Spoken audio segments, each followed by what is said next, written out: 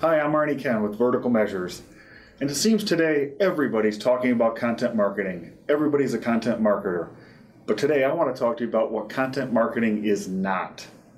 Content marketing is not coming up with a random idea for a blog post and writing it and throwing up that blog post tomorrow morning and then not blogging again for another month or two.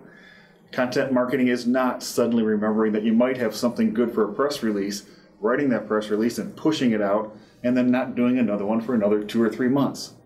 And infographics are really popular today, but content marketing is not coming up with an idea for an infographic, publishing it, and then not having a strategy behind marketing it, promoting it, and so on. And even why did you create the infographic to begin with?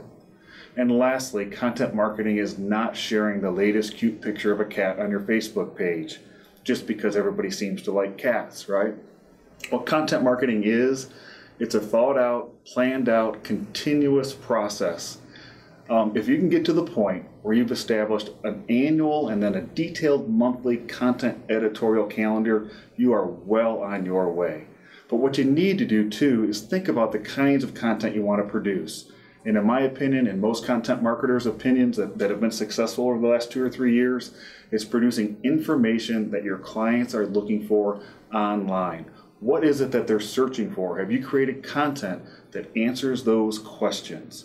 If you're doing that, you're doing it on a consistent basis, maybe 2 or 3 times a week, which I think, based on a lot of studies, is kind of the goal you need to have as a minimum, no matter what size business you are.